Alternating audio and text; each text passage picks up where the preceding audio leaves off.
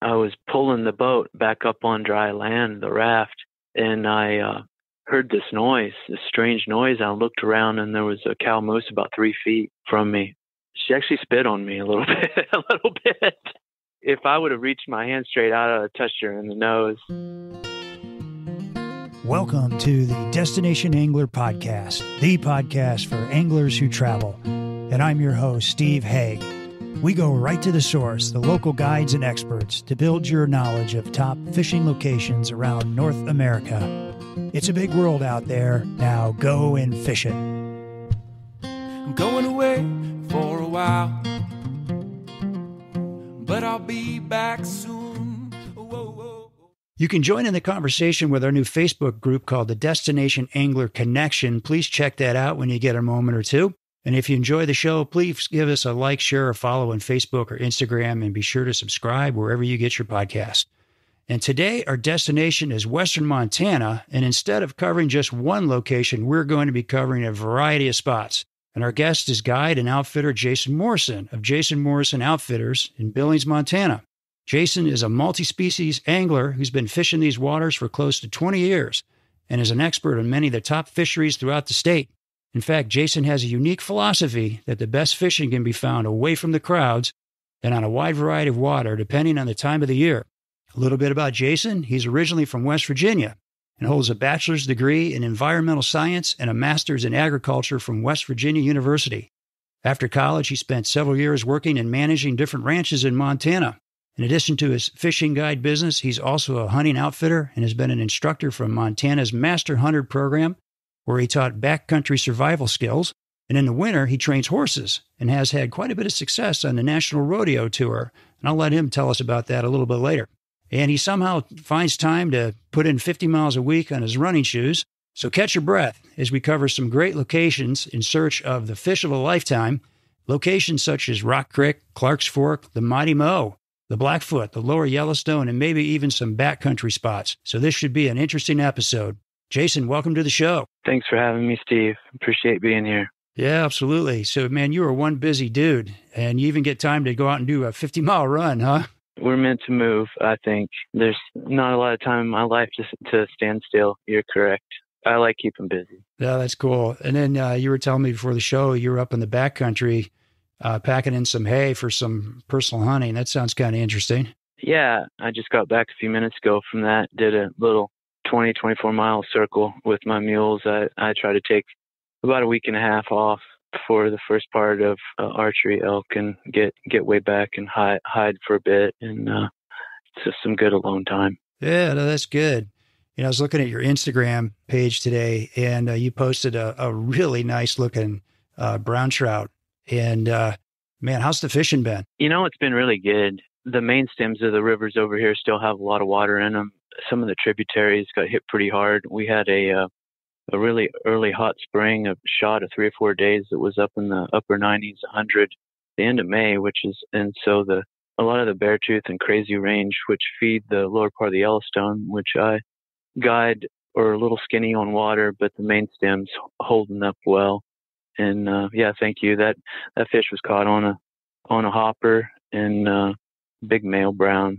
The gentleman from Kansas that's a great client of mine, Don Heroff, got that fish. Nice. It went back safe to be caught again. It was, thank you for that. Yeah. And I'm just curious, when the fish get that big, what's your experience? Like how well do they fight when they get that big? You know, a lot of those bigger fish are out in deeper water, especially full moon. It was a full moon kind of scenario, or a big moon. And they honestly fish like a lot of the lake fish do, if that makes sense, Steve. They move out in that deeper, colder water. There's a reason why they're big.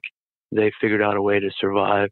That fish probably came out of 5+ feet of water in heavy water to eat a hopper pattern, and it didn't take any amount of time to resuscitate it to get it back. Yeah, and that was on a high 80-degree afternoon day. Ah, no kidding. So the big fish are looking up. That's good to hear. Yeah. If I have caught big fish and hoppers on super skinny waters and hot days, and that generally means there's a cold water source, a little spring or something. skirting out. Generally, those big boys move out into the deep stuff, but they're still looking up at time. Yeah, yeah. When you and I spoke a couple of weeks ago about being on a show, I asked you, hey, what destination would you get most excited about? And you kind of said, hey, I'm just not a one destination guy. Yeah, I'm excited about all of them. That's why I go to so many and guide. I'm blessed to guide all around the state in many places. And when I arrive, I'm excited about each and every one of them. Yeah, no, that's cool. I mean, I love your philosophy, that, let's figure out, let's get some permits, in different places around the state and go, to where the fishing is the best at any given time of year. So I'm kind of curious, did you start with this philosophy when you first got into guiding, or how did you develop this? That's a good question. Honestly, ranching took me to a lot of different destinations, training horses and ranching and living around different parts of the state. And the caveat of most of my employers, I was mostly running ranches, but the caveat was that I continued my guide business as a youngster. And that took me to different corners, and I saw different times at different rivers and fisheries fished at their peak, and then developed that game plan over a multiple year period. Okay. And then I'm fortunate enough to be a business owner and not work for others, which has allowed me to be able to move around like that. Right. And kind of decide what your own strategy is. Right. And so you've got guides that you're booking all over the state then too. It's not just you, it's other guides as well. I have a few. I'm a small business guy. At times I've had a big business and many guides, and I decided to pull back a little bit. And I have a few core guides from Fort Peck to Missoula in different parts of the state, and many of which are been in the business as long or longer than I do. And okay. Yeah, I don't have a whole slew of guides waiting beneath me, but okay, a few. I try to do more of a quality than quantity business. It was hard for me personally to have the same quality of trips when I was in peak season, had 8, 9, 10 boats scattered about everywhere. So I don't know if that makes sense at all, but yeah, it allows me to I feel have the primo quality so I can show people the best trip they can have. Yeah. Yeah. Right. And like I said, looking at your Instagram posts, you're tangling with some big ones, man. And, people love that, they love a great experience, but, they like catching big fish too, obviously. I noted you kind of make it your mission to avoid the crowds as much as possible too, right? I do. There's certain times in certain rivers that's not possible, but that's the reason why I go where I go is to avoid the masses. And I think part of the mystique of fishing in the West and floating down a river or being on a rural lake, to me, you don't want to look around and see 20 other anglers. And sometimes it makes for a little bit more travel and a little bit more commitment, to be honest with you, Steve. But yeah, I'm sure that some people don't want to do that, but that's kind of the foundation. That's what keeps me excited about being a guide, being an outfitter for the last 19, 20 years, is finding those destinations and that not a lot of people have experienced. Yeah. So I was in Colorado earlier this summer and came across this really cool app called Trout Routes. If you've ever looked for a good map to help you with anything from public access to finding the best trout streams in a given area, I highly recommend checking out Trout Routes. Trout Routes has mapped out each and every trout stream by state, covering public land access, places to camp, hiking trails, stream flows, bridge access points, boat launches, fly shops, and even interactive elevation charts. And you can download maps for offline use. Today, they cover 7 states, including Colorado and the Driftless region in the Midwest. Hey, we did a show on the Driftless a couple of months ago. And good news, they're working on a big update to add 7 new states, including Montana, Wyoming, and Michigan. So if you have an upcoming trip or looking to explore nearby streams, I suggest you check out Trout Routes today on your Apple or Android phone. We won't ask you to reveal your secret spots here, but, today we'd like to just walk through the seasons. How do you break down Western Montana based on the seasons and what's going on that's drawing you to certain areas? So start wherever you want. I start out, if the weather's permitting, I have some sneaky spots in north central Montana that I'll go to real early in March and April. But that's kind of weather permitting. As you probably well know, it can be winter or spring here that time of the year. It's variable. But as a consistent basis, I start in March, early April in a spot which actually has the most pressure of any spot that I go to. They call it Lot G now. It used to be called Land of the Giants, over the gates of the mountain. And it's during the rainbow spawn. And it fishes a lot like Alaska fishing when the rainbows come out of the lake system and go up the short-stemmed rivers. And it's named Land of the Giants for a reason. In jet boat scenario up a river. And I have some guides over there as well that are very good and live over there. Then I go to Fort Peck for a longer period after that, and generally for about a month. And when the water temperature is pretty cold and all the lake fish are super shallow, you can catch big walleye sometimes in 2 foot of water during darker conditions, fish for smallies, northern pike on the fly. There's a period there where we get lake trout on a fly rod. They're up and just above 20 pounds, and they're fun. Yeah. And there's some different techniques that I use that's kind of similar to shark fishing to get them on the fly, if that makes sense. Yeah. Can you talk about that a little bit? When you catch a shark on conventional tackle or fly rod, there's generally a couple other sharks that will follow certain species. And so you're able to catch one on sometimes conventional tackle if they're in deep water, and to where they're out of range of a full sink tip. And then sight cast its buddy that's beside of it. Oh, interesting. So you draw one in with conventional tackle, then you get the fly rod out and try to get the next. Mm-hmm. Okay. There's times early enough where you don't have to do that, but it's kind of a unique thing that I don't know too many people that do. Yeah. But yeah. And then after that, come probably the second week in June, I pull out of Fort Peck, and then I head to Missoula area, the Blackfoot, Rock Creek especially. That's where I first landed when I was in my early 20s there. And my mentor, John Perry, we work together as both outfitters and guide for each other. And then he's the biggest permit holder on Rock Creek. And it's a super fun little fishery, fast and furious. And I love that place. It's getting better by the year. I don't know last time, but whirling disease really hurt it in the late 90s, early 2000s. And those real nice football rainbows are coming back. And it's a cool spot. We fish the Salmon Fly hatch and the Golden Stone hatch. And then there's some great green drake hatches that are pretty epic there. And then it hits some really special windows of dry fly fishing on the Blackfoot, which is not far away at all. The Clark Fork, which is a favorite of mine, is usually a little out of shape, still a little too big that time of the year, but certain years can be very good as well. So I'll stay there till June 30th. That's the last day you can float Rock Creek as a fisherman coming from anywhere or a guide. Oh, okay. Yeah. Then I come back home to the Billings area after that and key in on the lower Yellowstone, below Livingston, a lot of times below Big Timber. Oh, even below Big Timber. Okay. Yep.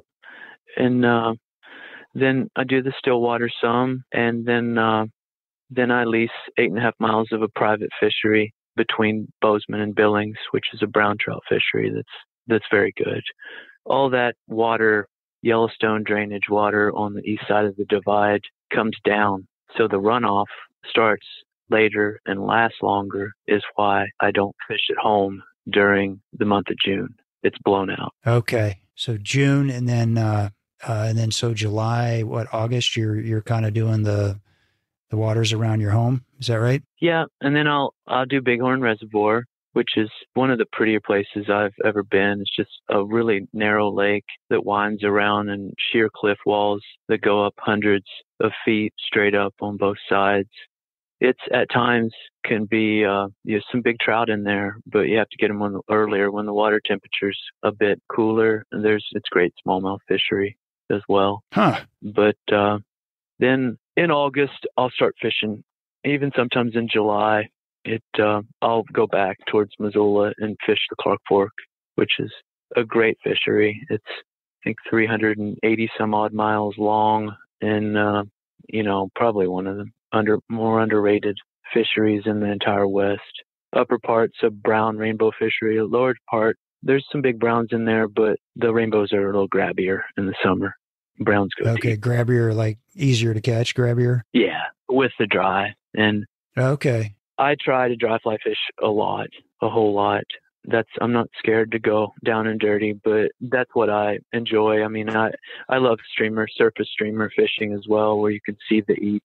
But when they're eating visual, that's what I personally try to structure my trips over, if that makes sense. Ton of fun. Absolutely. So tell me about the Clark's Fork, because you said it's the most underrated fishery in Montana. Why is that? It got a lot of guff from being polluted. At the headwaters of it in Anaconda, there was a zinc smelter that caused a lot of pollution in the headwaters of it. And then just above Missoula, there was a dam that was taken out a few years ago called the Milltown Dam under a Superfund site. And that dam caught all of the heavy metal contamination that's made its way down the watershed. Okay. So oh, man. When that dam was released, then there was an influx of heavy metal contamination down lower in the watershed, which killed a lot of invertebrates. So it's got a lot of publicity because of that, which caused a lot of negative thought about the river. But, the lower is super special throughout the year. It's just a cool fishery. There are a lot of fish that are just willing to eat the dry throughout the summer. It's consistent and it's beautiful. And there's just not a lot of people do it. It's just big, long river. Yeah. I lived over there, and I started guiding. I moved to Montana when I was 22 and started guiding when I was 22, both fishing and hunting. And it's kind of where I cut my teeth. The Blackfoot, I lived on Rock Creek in Granite County towards Phillipsburg. And then I fished, when those went down, I fished a lot through the summer and fall on the lower Clark Fork and through the entire watershed of the Clark Fork, and just kind of like home to me. That makes sense, Steve. Yeah, no, it does. Yeah, you know what? I want to dive in a little deeper on these spots you were ticking off here, but I'd love to hear, your story. So you moved to Montana when you were a pretty young man, and how did you end up moving from West Virginia to Montana? A dream of mine when I was a little boy. I think my family homesteaded. I think it's like 6 or 7 generations back, the little farm ranch I was born on. And wow. And I always heard stories from relatives and my grandfather that came out. And I knew that the place that I was raised wasn't big enough to feed another family. I don't remember when I started fly fishing. There was native fisheries very near my house and lots of stockwater ponds that held warm water fisheries. And it's a very popular thing around my family to fly fish and to sport fish. And we filled our freezers and ate the eating fish as well, but just developed a love for it, and couldn't really afford to go to college in the West, needed to stay in state, and got through it as quickly as possible. And graduated with a master's degree at 22 and was a guide in Montana at 22. Nice. It's a lifelong dream. And at the age of 26, I was offered a ranch manager position. And the caveat, as I said before, that I maintained my guiding. And luckily, the owner was an avid fly fisherman himself, which enjoyed going with me. And did that for quite a number of years, working in different. I worked at that particular ranch in Montana for 6 years, and then moved on to a couple other ranches in different places of the state to just experience some new cowboying, I guess, per se, but then learned a lot of other waters at the same time because I was always guiding and fishing on my days off. So that's kind of developed the, I guess you'd say, the gypsy kind of fishing, the move around fishing technique that I have embraced now and enjoy. I still train horses in the wintertime. I do clinics and private lessons in different places all across the United States in the winter. Then I am not a National Finals Rodeo qualifier, but my training partner. Oh, you're not? No, my training partner in the wintertime is, and he competes in a event called the Timed Event, which is nicknamed the Ironman of Cowboys. And I help him train through the wintertime, and I've sell horses to guys that compete on a very high level as well. But that would be a full-time thing. I'd have to quit my outfitting if I was going to make a run but I'm just a horse trainer. I got you. Not a big-time competitive guy. I used to ride bareback horses. You're not the rodeo guy. Bronx. Oh, I used to ride bareback horses in Bronx poorly for a number of years, but chose to save my body and keep fishing instead. Oh, that's awesome. And then, how soon after you got out of college did you jump in your truck and head west? I believe as fast as I had to earn a little gas money for a couple months, and then headed west. I believe it was late June, so it didn't take me that long to earn enough gas money. Oh my gosh, good for you! And it seemed to have worked out, huh? My life's been a blessing. I do all the things that I dreamt about when I was a little boy playing. That you always pretend you want to be a fireman or you want to be a cowboy or what have you, but it's been a true blessing. Yeah, good for you. Yeah, not many guys can say that, that they're really living their dreams, but here you are. You can say that. Nothing's perfect, Steve, but I honestly don't think I'd change a thing. I have 44 years old and just actually today is my son's birthday, so have a beautiful young 1-year-old son and a wife that I love dearly and that tolerates me being gone a lot. There you go. So, yeah. Well, she must have known that when she married you, right? That was your life. She did. She loves me enough to accept it. I'm sure deep down she might want to stay home more, but every now and then. That's not me. Yeah. Well, it's cool you're home for your son's birthday today. So that's pretty awesome. Yeah. I noticed at West Virginia University that you've had some well-known people come out of there. Don Knotts, right, from Andy Griffith's show, and Bob Huggins, your coach, a couple other guys. You ever bump into those guys? Yeah. Don Knotts was my uncle's roommate in college. Oh, my gosh. He spoke highly of him. He said he was a riot. Oh, really? My uncle went on to be a college professor in Arkansas and was a stand-in fiddle player for a lot of big bands. And yeah, Don Knotts, he always spoke highly of him. And then Huggy Bear, never met Bob Huggins, but he's great. He's a great resource. As well as being a good coach, he just does such great things for the state, nonprofit. Yeah, that's really cool. Well, hey, let's get back to some of these places that you love to fish. So when I was, reading on your website about, Fort Peck Reservoir, honestly, that had not been on my radar at all. And I'm reading that it's the 5th largest reservoir in the United States with a gigantic shoreline that's twice the size of the California Pacific coastline. Man, what a spot. Correct. It's a giant lake that grows, every species in there grows huge. I think I was telling you about a shad called a Cisco, that really oily, fatty minnow shad that they consume that really just makes giant, big fish, healthy fish. It's a really special fishery to me, especially some folks are just really keyed into warm water type, and I mean by warm water, non-trout fisheries. Yeah. Or the angler that's just wants a new experience. And I grew up going sometimes to northern Quebec and Ontario and fishing the Great Lakes. And that's kind of what inspired me to be a captain. I had my captain's license a long time ago. And it's a great way of, I love it. I love the small rivers and the big rivers, but it just really fires me up to see those giant fish. If that makes sense, Steve. Yeah. And I get them a lot when they're shallow, and it's a light tackle spin situation or a fly fishing situation. And I always pick up a fly rod when it's conducive. Okay. What's a good sized northern pike out of there? Out of there, just a giant fat 43, 44 is a good one out of there. Inches? Yes, inches. Okay. There's a big walleye is 15 pounds. A big lake trout is 20 or over. Smallmouth, there's 6+, 7-pound smallies in there. And they're super fun to catch on the fly as well. A lot of times for whatever reason, they seem to be really reluctant to eat right off of the bat. A lot of times you'll see them come in from the water's super clear, and you'll see them come in from 10, 15 feet away, and they'll eat right off your rod too. Oh, really? Are you hitting them with dry flies, or what are you using? Streamer. Oh, streamers. Okay.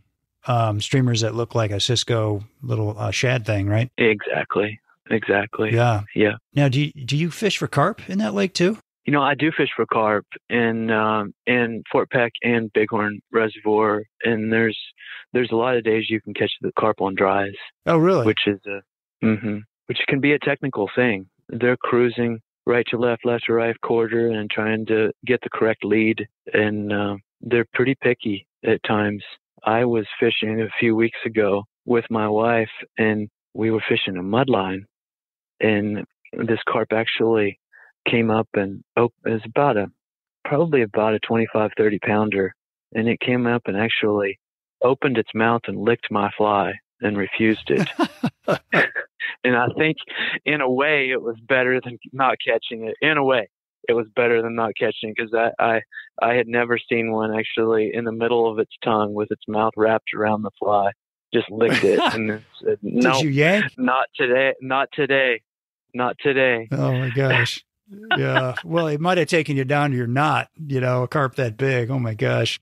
That's an 8-weight kind of carp. Yeah. What are you using to get a carp? What kind of flies are you using? Well, beetle patterns are are generally in mid to late summer what they choose, but they can be kind of picky on them from lake to lake.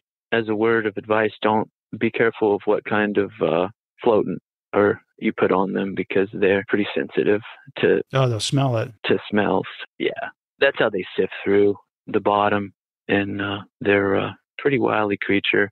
That's honestly not very much of my target species. I enjoy fishing for them, and some of my guide buddies make fun of me, but it's probably as very close to fishing for, bonefish or it's a lot similar to the ocean at times.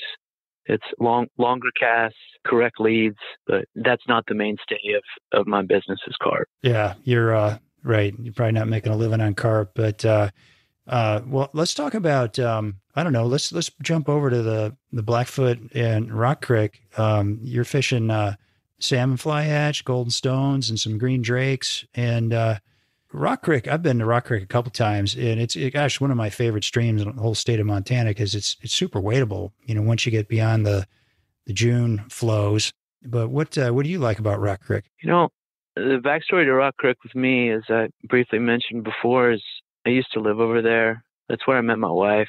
My mother and father-in-law have a cabin off the grid there. My mentor, the guy that took a risk and allowed me to start guiding for him straight out of West Virginia, lives at the base. So I go over there particularly for the floating season, and which is the month of June, really. Yeah. And then start with the salmon fly hatch. And the salmon fly hatch starts at the base of the creek and goes up. And some years it's a slow trickle, and other years they just race up and it's over. And then the golden stones go, and it's usually a longer hatch. And honestly, after the first part of the salmon fly hatch, the fish actually taste the taste of the golden stones a bit better. And okay. And as soon as they see a few, key in on them better. And then during certain years, there's some world-class green drake hatches, which are epic. The Blackfoot as well. Fish love brown and green drakes. Trout, love brown and green drakes, and will stop eating just about anything to consume one. But I fished there on till the last day of floating in June 30th. And then, and one thing to back up, Steve, I just want everybody to know just to be careful if on Rock Creek, if you're floating in it. It can be very dangerous. And myself and the guides there know all the deadfalls and know what's around the next corner. But there's been a lot of non-commercial folks that have got hurt and some worse scenarios in the past there. So just do your homework and be careful if you're going to float that thing. But as you said, when you fished it, after it comes down and the flows drop, then it's a tremendous wade fishery as well, and very beautiful. Yeah, it's nice. Yeah, and there's a really cool little restaurant right at the base there. Ekstrom's, is that what it's called? Yes. Yeah, family-owned restaurant. It's like you drop back into history, into the 1800s, isn't it, when you step foot in there? Yeah, one of the best breakfasts I've ever eaten anywhere. It was just so good. And there's an animal, one of every kind of animal hanging up in there too. You got bear and bobcat and mountain lions. And the family is an outfitting family as well, and has since gotten out of it. But the family has a lot of hunting tradition in the area, and took a lot of folks in that nasty, rugged, dark timber country over the years. Yeah. We've seen a lot of moose on Rock Creek. Super special. Yes. The moose had a tough time for a while, but they're starting to come back. There was a giant pack of wolves there that consumed most of the elk, or the moose.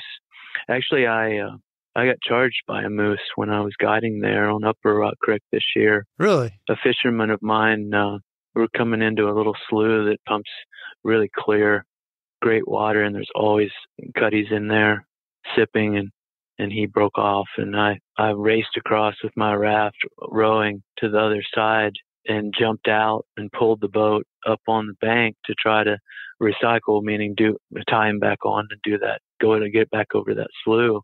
And I was pulling the boat back up on dry land, the raft, and I heard this strange noise. I looked around, and there was a cow moose about 3 feet from me. What? Oh my gosh. She actually spit on me a little bit. Oh yeah, the nerve of her. If I would have reached my hand straight out, I would have touched her in the nose. And that must have scared the heck out of you. No, it's just kind of went into self-preservation mode, I guess you would say. I'll bet. So I raised my hand straight in the air and yelled at her, and she backed off about 15, 18 feet and sniffed 2 twin calves that were standing there, and then charged at me again, and she didn't get that close the second time. But really? Needless to like a false charge? Yes. But yeah, she was about 3 feet from me the first time. But needless to say, I did not row over to that slough. We went on down the river. Yeah, we'll leave that one alone. I saved that slough for another day. Were you reaching for your can of bear spray when the thing was that close, or? And well, when you're in that situation, the bear spray was the last thing. It was a long ways away, and no, there was no time. Wasn't even time. Have you seen any grizzly bears in all your experiences? Yes. Okay. I've been fortunate enough to travel on a number of places in the world that hold grizzlies. But yeah, I've been charged once in Montana and once in Alaska, and then saw quite a few grizzlies in Kamchatka, Russia. But they have a whole different mindset. They've been harvested and poached for many years and don't have a different respect. But yeah. Okay. Yeah, I've been charged once in Montana and once in Alaska. My gosh. Well, you're like on your third life out of 9 here, I think. I would say that moose pose more of a threat to the majority of the time than grizzly bears do, just especially for fishermen. They're more around the water. So that's what I've heard. Be respectful of the bulls in the fall, and then the cows in late spring, early summer, because they're protecting their calves. They can get you. But yeah, the grizzlies are sure something to be aware of for sure. But I feel like I'm probably a lot more at risk driving to town than getting hurt by a grizzly. So probably. Well, let's talk about the Blackfoot. What do you like about the Blackfoot? I think you said you were fishing salmon flies there as well in the same month. You kind of switch back and forth between Rock Creek and the Blackfoot, or? Yeah, I do. They're very close together, and I enjoy fishing the Blackfoot. There's a certain window there when the fish can get really in tune to salmon flies. We've caught some pretty nice bull trout even on salmon flies over the years. That's a big bull trout fishery, by the way, which we're not allowed, and I don't fish for them, target them, but we've got some giants fishing for the other species in there over the years. That there can be some great green drake catches on the Blackfoot as well. I fish it predominantly in June when I'm over around Rock Creek, and just try to key in on the correct days to do it. The water's big there that time of the year, but the Blackfoot fishes well up into the summer too. I have guides over there that do it for me at different times. That's just when I'm there. Right. Well, I've fished it a couple times and have done really, really well. And it's good. Yeah, kind of like late July. I fished it once in early September, and we did fine back then. Yeah, it fishes well throughout. Of course, it's the river runs through it river, right? So kind of made famous from the book and the movie. In my opinion, it holds well to its reputation. It's beautiful. It's certainly a bucket list river, I think, as well as Rock Creek. Both those to do it. Yep. Would you agree? Yeah. Oh, yeah. Oh, it's fantastic. Yeah, there's some great outfitters out there, you and some other folks. So absolutely. Do you get over to Craig, Montana and fish in Missouri down there? Is that Holder Dam area? Oh, yeah. Yeah, I slip over there from time to time as well. When most people are over there is when it's the boat's volumes at its highest, to be honest with you, is when I'm not. A lot of the, anglers, both commercial and non, hit that when everything else is blown out because it's clear, it's a tailwater. And it kind of, as we discussed before, I don't like seeing a ton of boats if I don't have to. So I'll do that early, and then late in the fall, that can fish very well. There's some super good trico hatches in July there as well. But I try to key in during dry fly time and streamer time and not nymph time over there. Yeah. Okay. Because at times it can be a nymphy river at times. Oh, interesting. Going back to some of these bigger flies, these salmon flies and golden stones and whatnot. Do you find that these fish gorge themselves and there's a period of time where they're just not eating because they're just gorged on these gigantic flies? I do. I think that's a very valid point. Yes. And what do you do? Go to smalls. Okay. Yeah, I do. So think about the variety of the insects that are hatching during that time and go down through your list to the small stuff. Absolutely. Okay. And they might just maybe get a little dessert instead of the big cheeseburger, huh? Yes. I think that even in the rivers and the lakes, there's a certain time periods in these really fertile ones to where the fish are just gorged. The other day, I experienced much the same in the private fishery that we were fishing. By late afternoon, the fish were just bloated and gorged on grasshoppers, actually. There's so many grasshoppers in the water. I stood on one high bank and counted over 20 that I could see in the small little creek. Grasshoppers. Oh, really? At one time. So that's when you choose to downsize and just have a little morsel, just one extra little small tasty snack instead of the big filet mignon. That's a great tip. So like what, a little pale morning dun or a little caddis or something? Yeah, it could be that. If it's early, throw on whatever's in season. Could be a super early in a March brown or PMD. June or a caddis or a small terrestrial during the summer. Oh, that's great, man. That's a great tip. I've seen to where they're on these big fish are bloated and full, but they'll take a thin little ant. They just can't help themselves. Just got to go up and grab that thing. Exactly. Well, I know you're pretty excited about Clark's Fork, and I love the fact I'd heard this through the years that it's really gotten really good, and you're sort of confirming that. Talk to us about Clark's Fork and how you kind of break that down. And you said like the lower is really good at certain times of year. I've said this for a lot of years, and I think I stated on my website. The Clark Fork's a special spot to me, but I really think it's one of the more underrated fisheries in the West. The headwaters of the Clark Fork is near Anaconda, Montana. Yeah, it's beautiful up there. It is. That's near Deer Lodge, I lived in Deer Lodge for 6 years and fished all of that.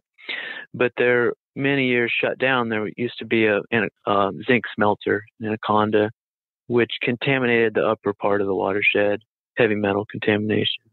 And during the early years, it was dead water. It was too contaminated, and the stream rehabilitated itself enough to be a very good brown trout fishery, but a snotty one. And then during the typical water years, the upper part is dewatered, meaning that the state decreed more water rights than there is water during a Oh, is that right? average or below. Yeah. So a lot of those fish, it's just retreat to sloughs, ditches, and come back that were there. The middle and the lower part of the Clark Fork, there's enough tributaries to bring water back, and because the middle and the lower part is as much ranch country. So then just upstream, I should say, of Missoula, there was a dam called Milltown Dam, which was a catch for all of that nasty heavy metal contaminated sediment going downstream over many decades. So a Superfund site, a little less than a decade ago, removed the Milltown Dam, which in turn flushed a lot of that sediment downstream and killed a lot of the invertebrates. So the Clark Fork's had its struggles over the years, but if you know where to go, has been consistently good and is on the game as far as a fishery as well, which is making its tributaries better as well because of the dam. So the during spawning and the influx of fish coming up river in the Clark Fork, because the Blackfoot and Rock Creek are major tributaries of the Clark Fork. Yeah, right. So it just it completes the circle, if that makes sense at all, Steve. Yeah. But yeah, I believe there's 380 some odd miles of the Clark Fork, and I've fished it all. It changes a lot from upstream to downstream. It's a very good fishery. And where would you say, where does the middle section, you say the upper kind of runs out of water, well, where would you start to pick up where the middle section is? Missoula. Oh, Missoula. Oh, right there. Okay. Yeah. Gotcha. Yeah, because a couple of times I've fished out of Missoula and the guides are like, yeah, we could do Clark Fork or Blackfoot. And I've always been, let's do the Blackfoot, just because in the back of my mind, I've got this picture of the problems with the Clark Fork, but I love hearing that it's doing so well. So I'll have to get out there and do it. It can be some of the best small, dry fishing that you'll see. During the middle and lower, and during certain hatches, the rainbows pot up, and there's days in there that I don't blind cast. I don't have my fishermen blind cast much at all. It's just all spot and stock, which is into those pods. Mm-hmm. Yeah, no, that's great. Yeah, it's great. Great spot. Well, cool. I think the lower Yellowstone, if I may add too, is a great spot. A totally different fishery. Fish is totally different, but they just pure freestone rivers that fish have to, when you catch a giant trout, they just have to work really hard to get big and dang good at it. Yeah, absolutely. I enjoy a good mix between the tailwaters and the freestone, and they usually a lot different. Yeah. Do you head up into the Beartooth ever? I know you've done quite a bit of backpacking in your life. Do you get up there much and fish those lakes? Yes. Yeah. I'm a booking agent as well. And so the Beartooth is public land would be southwest as the crow flies from Billings and borders the north side of Yellowstone Park. And I work with one of the major outfitters that leases that land from the Forest Service. And we bring folks back into those mountain lakes and rivers and creeks, and it's a special spot, beautiful, and there's some really good fish in there. Wow. Yeah, I've been up there a couple times, backpacking in, and boy, we've done really, really well. What's your experience been? What's a decent day in the Beartooth? A decent day? It depends what you're targeting, but if most of those mountain lakes, you can catch as many as you want. Right. When you find the right spot and what they're eating. Is that your experience, Steve? Yeah, right. It depends on the lake, but sometimes it's just silly. You got to move. There's just, two on every cast. You got to go get away from them. And they follow you sometimes, right? Yes. They are, as they say, they are grabby. They're wanting a meal. That's high elevation stuff, and their window of eating is so short. And it's pretty impressive how the size at some of those lakes as well, when they have such a short window to eat. Yeah, right. So they're really keying in on things. But I have found, I'm wondering about you, if that, some of these lakes have got a lot of little fish in them, and then some of them don't have as many fish, but have got some really nice ones in them. And it's just, you kind of just don't know till you get up there and try them. Correct. And it can change. Winter kill is a big thing.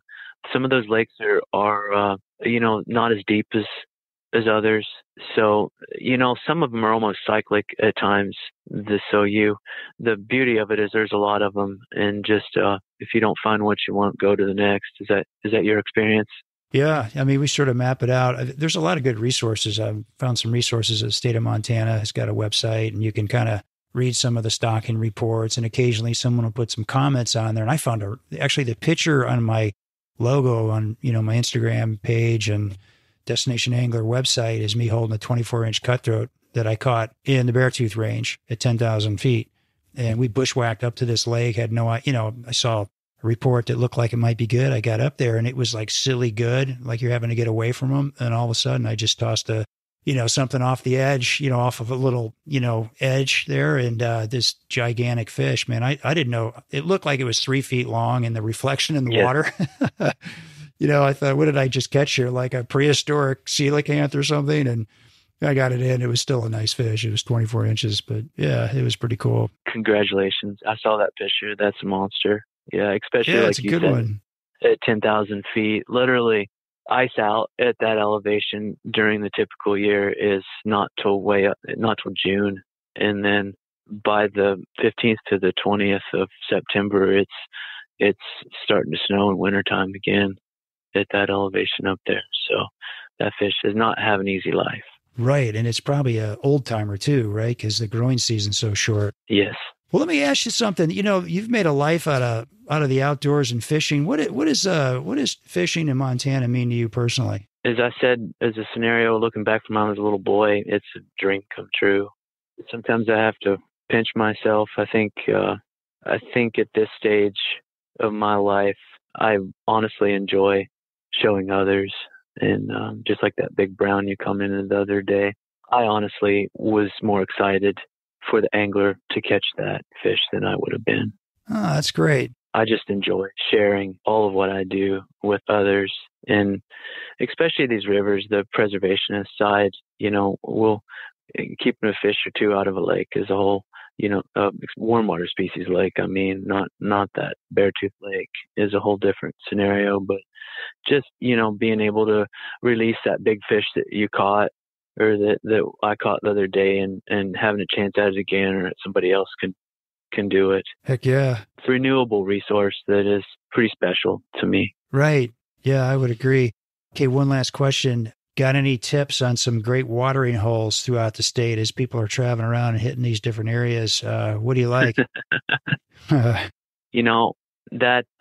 extrums that you mentioned a bit ago is aside from a good breakfast, that's a good evening watering hole as well. Oh, is it? Okay. Yeah. And what other? Didn't I mention one earlier? Yeah, for the Fort Peck Lodge you mentioned before the show. I mentioned one to you. Yeah, the Fort Peck Lodge is a cool spot. It was built when the Fort Peck Dam is the biggest dirt dam, I believe, in the world.